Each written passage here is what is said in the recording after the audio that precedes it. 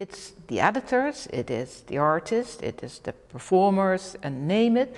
They all deserve a remuneration, and a real decent remuneration. Our system is, and talking about copyright, it's still a bit old-fashioned.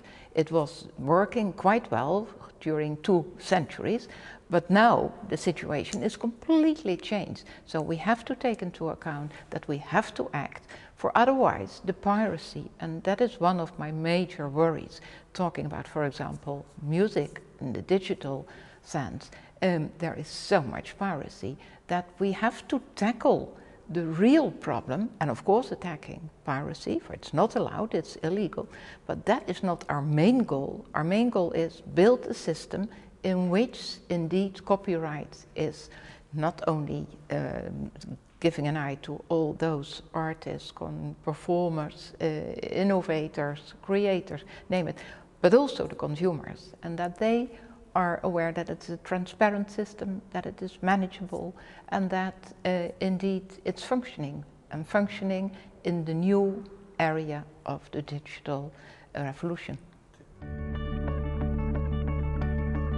It is archaic, it is not up to date, so to say, because there are still national issues at stake, and it should be borderless, and it should be the single market, number one.